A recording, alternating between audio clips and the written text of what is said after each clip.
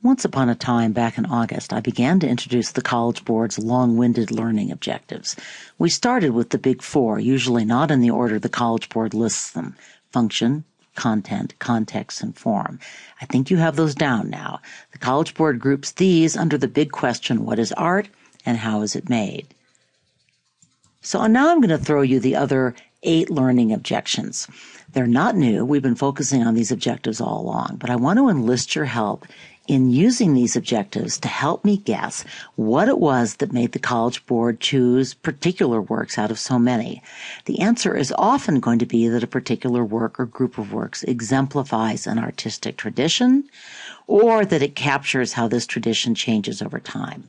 Think, for example, of how Greek sculpture evolved from archaic to classical to Hellenistic, and some of the historical and religious reasons for this shift. We're going to see some similar shifts in the Islamic works. Much of the art we look at in this unit is also shaped by and in turn shaped the art of neighboring cultures. Think of how Buddhist Chinese art reflected the influence of Gandharan art from northern India, yet transformed that tradition in a very different political and cultural context. These last objectives, if they'll come up, there we go, are a bit of a grab bag. Identify is pretty straightforward. That's why we have all those pesky matching quizzes up on Moodle.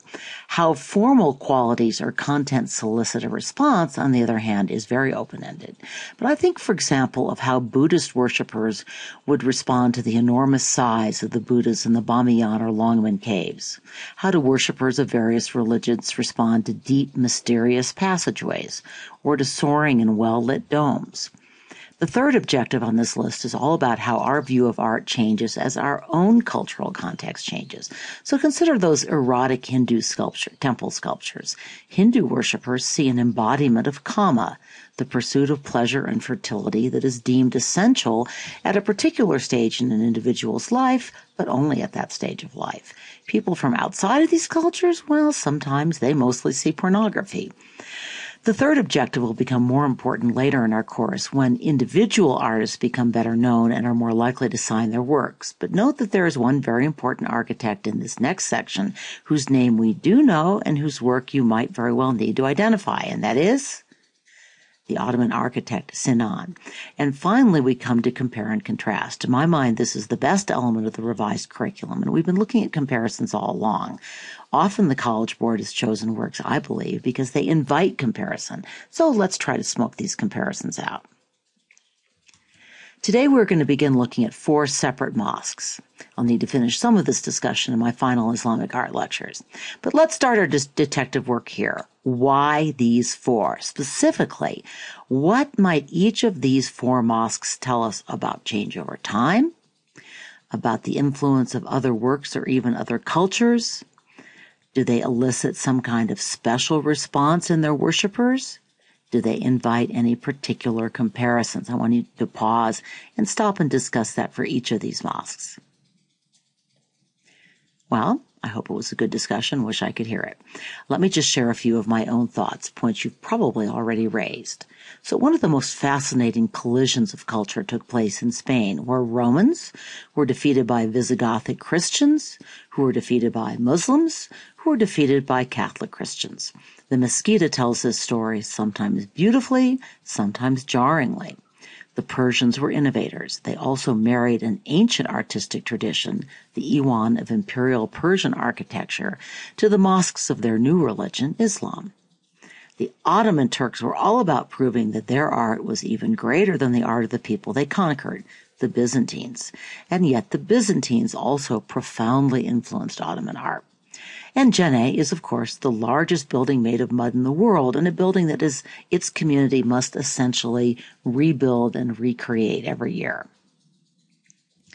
So before we move on to these specific mosques, remember that you need to be able to identify the more or less universal elements of a mosque from a floor plan or a photo, and explain how they relate to the religious obligations of Islam. It would not surprise me if you were given a mosque or a mosque floor plan that was not one of these 4 required works, but with elements that you'd be expected to recognize. We'll start with the prayer hall. The mosque, which is masjid in Arabic, is above all the Muslim gathering place of prayer. Masjid simply means place of prostration. Though most of the 5 daily prayers prescribed in Islam can take place anywhere, all men are required to gather together at the mosque for the Friday noon prayer. The main mosque of a city, used for the Friday communal prayer, is called the Jami Masjid, literally Friday mosque. Here we see the prayer halls of all 4 of our mosques. Note that 2 of these, the mosques of Edirne and Ishahan, have open prayer halls, while Djenne and Cordoba have prayer halls broken up by columns. Let's now turn to the Mosque at Cordoba, whose prayer hall is probably the most famous at all, at least in the West. And by the way, I should note that Isfahan has columns in part of its prayer hall, but its open Iwan areas are very distinctive.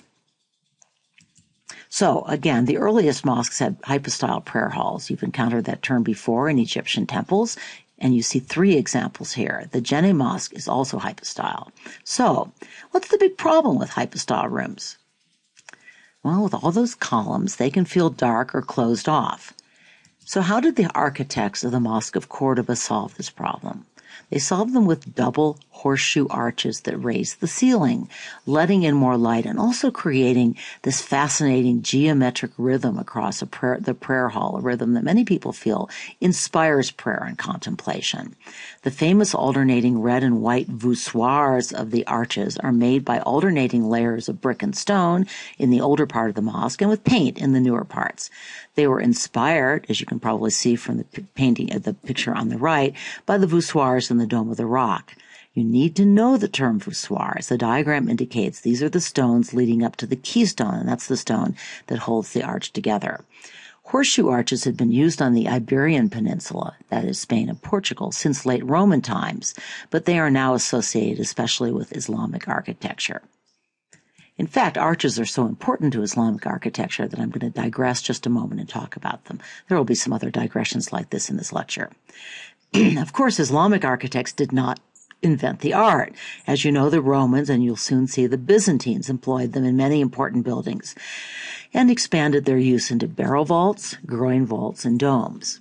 But the Muslims adapted the arch in ways that I find especially graceful and beautiful. So here's an early version of the horseshoe arch you just saw. You've seen the Mosque of Damascus on your earlier video. And here's a pointed arch that would become so iconic in Muslim architecture. Again, the Muslims didn't invent this either. Architects borrowed these from the Sassanids of pre-Islamic Persia. But they used the pointed arch brilliantly, both for support and for decoration. This is from a mosque in Shiraz, Iran. Crusaders would bring the pointed arch to Europe, where, in a more sharply pointed form, they would play an important role in the architectural revolution, so brilliantly represented in Gothic cathedrals. As usual, stay tuned. And speaking of influences across culture and change over time, the mezquita, that's the Spanish term for mosque of Cordoba, is a poster child for works that borrow elements from other cultures and then transform them. The mosque was built on the site of a Visigothic Christian church, which was built on the site of a Roman temple.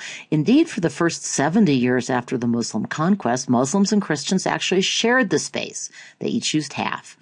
The Muslim emir then purchased the Christian half, tore down the old church, and built this mosque, which was then renovated over the centuries. We'll see a plan of that in a few minutes. So the emir was eager to show that his new capital rivaled the former Umayyad capital of Damascus. The Umayyads had been kicked out by then, and the new Muslim center in Baghdad. In fact, the emir brought an architect from Syria to build the mosque at Cordoba, and the mosque at Cordoba does in fact bear some resemblance to the Great Mosque at Damascus. The hypostyle hall of the Mosque of Cordoba has 856 columns carved from jasper, onyx, marble, and granite.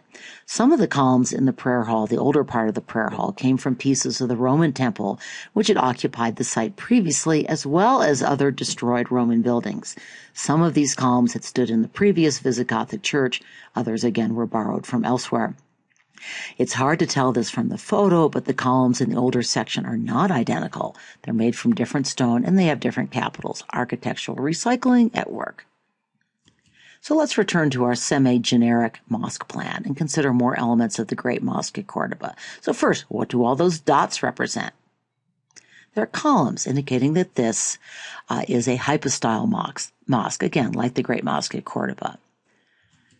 So on the right, you see the College Board's required floor plan with another diagram on the left that I think makes it clearer. If you're wondering about the church sticking up in the middle, well, we'll get there.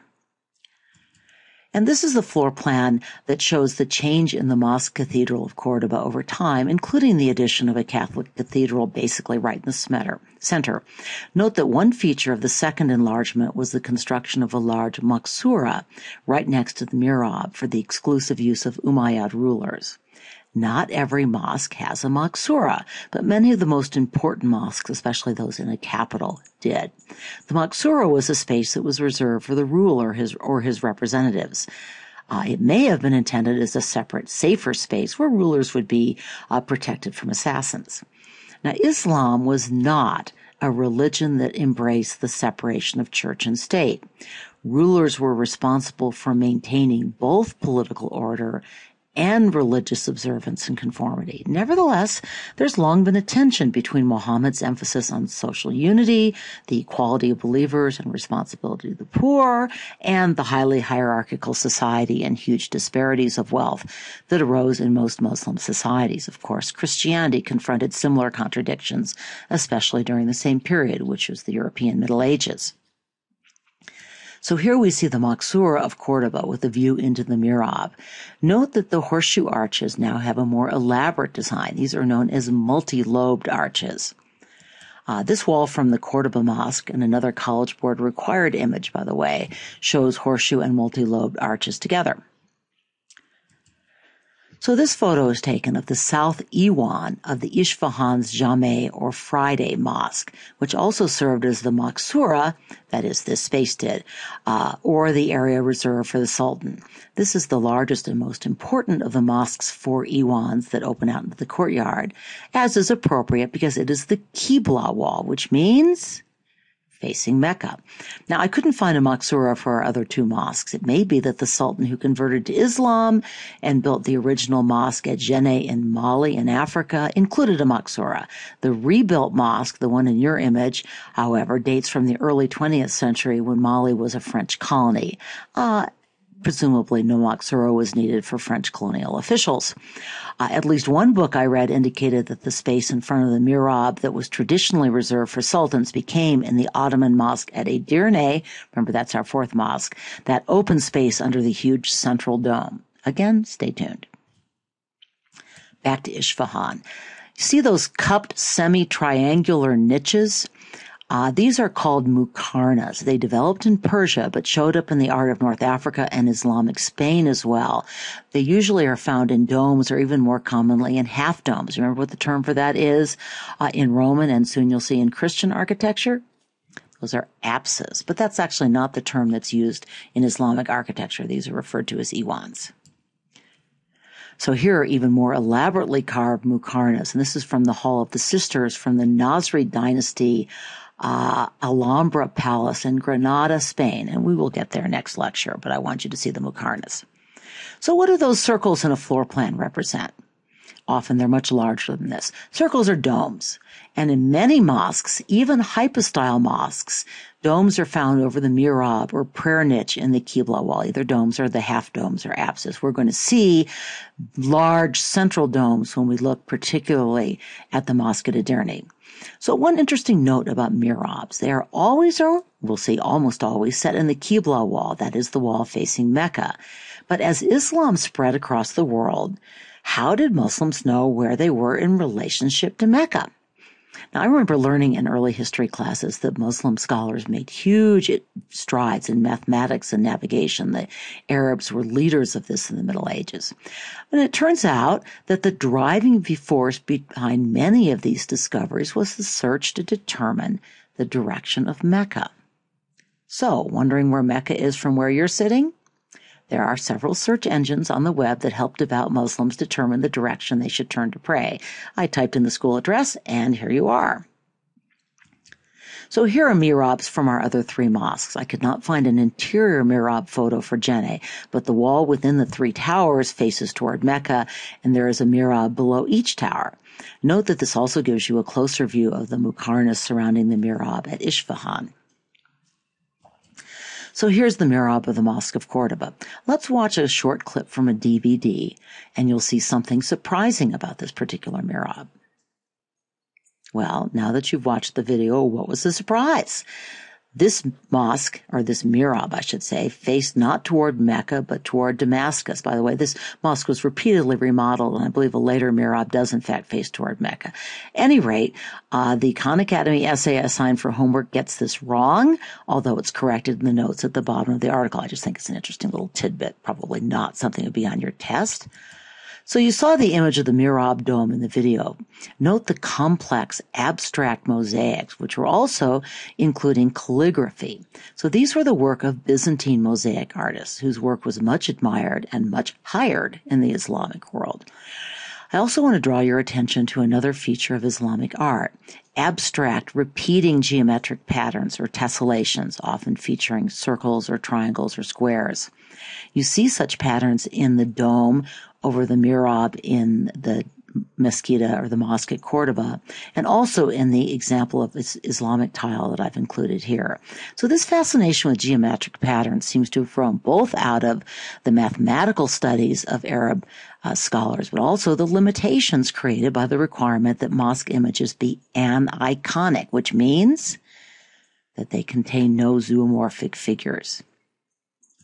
Still, another characteristic feature of Muslim art and architecture was what is called the arabesque, basically linear patterns of scrolling and interlacing foliage, tendrils, or plain lines. Art historians sometimes refer to flower and plant images as vegetal designs. So here's another example of an arabesque. This is from a mosque in the Central Asian city of Samarkand. Arabesques were commonly intermixed with calligraphy, as you can see here. So, before we leave Cordoba, where I've already lingered too long, I want to draw on your detective skills again. These are two of the College Board's required images of the Mosque at Cordoba. You've seen the rest. So what's going on here? What do these evil geniuses want you to discover by looking at these photos? Cordoba has a cathedral basically jammed into and on top of a mosque. The Christians reconquered Cordoba in the 13th century. In 1236, the mosque was reconsecrated as a cathedral. Mainly, the openings leading from the patio courtyards were closed, and some Christian chapels were inserted. The minaret was also converted into the bell tower you see here. And then in the 16th century, the Holy Roman Emperor and ruler of Spain, Charles V, decided that this mosque church needed to look more like a real church, over the objections, interestingly enough, of local Catholics who rather liked their decorative mosque cathedral. He had his architects build a large Gothic Renaissance chapel right in the middle of the old mosque. Charles, who had not seen the mosque beforehand, later regretted his decision, and he apparently reported, upon seeing the completed alteration, "You have built here what you or anyone might have built anywhere else, but you have destroyed what was unique in the world." Hope he really did say that. So let's watch one more clip from our video, which shows the church within the mosque. So I've talked a lot about the Mosque at Cordoba and a little bit about our other four mosques, focusing particularly on, if you will, generic features of a mosque and how they differ from place to place. Let's pause here, and I'll return to finish up mosque architecture in my third lecture on Islamic art.